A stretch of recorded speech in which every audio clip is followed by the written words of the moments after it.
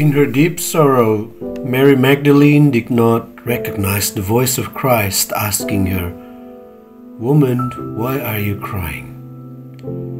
Catholics are a big majority in NTT province, so Easter is the time to celebrate the resurrection of the Lord Jesus.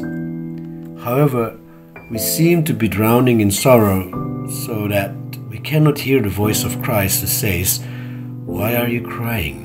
Who are you looking for?" Maybe our answer is, rain, wind, and flood have taken away our Easter joy. How can we celebrate Easter when our brothers and sisters go through a big tragedy?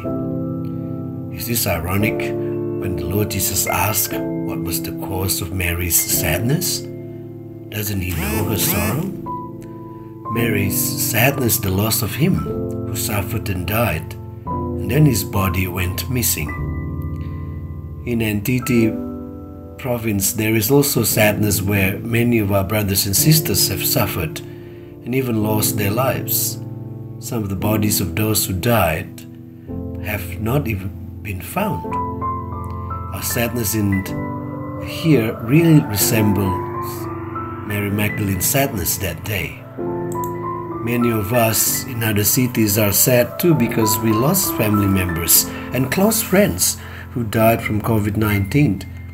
It is a similar experience, as if their bodies were missing from us.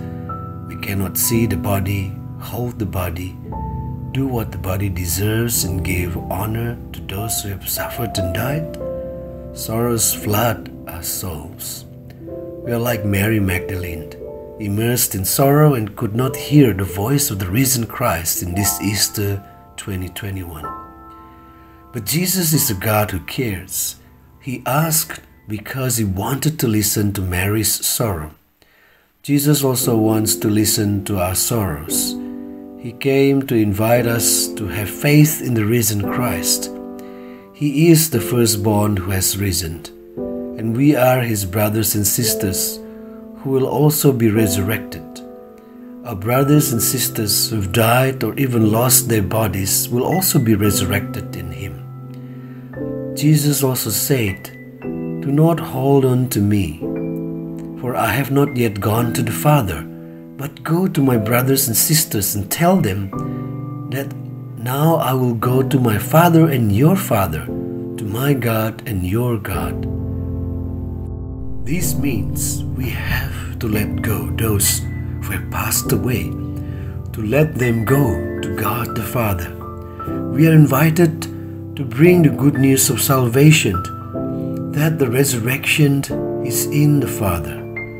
The deeper the sorrow, the more important our duty is to share the good news with our brothers and sisters who are still saddened by the lost.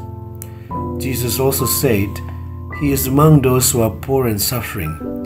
What you did to my brothers and sisters, even the smallest one, you did it to me." For those of us who are in good condition, this is our opportunity to meet or be met by the risen Christ. The risen Christ is present, but he is hidden in our brothers and sisters who need our help. Will we together hear our names be called by him? Will we help and greet each other, getting to know those who are suffering personally? Will we see and meet the risen Christ this Easter 2021?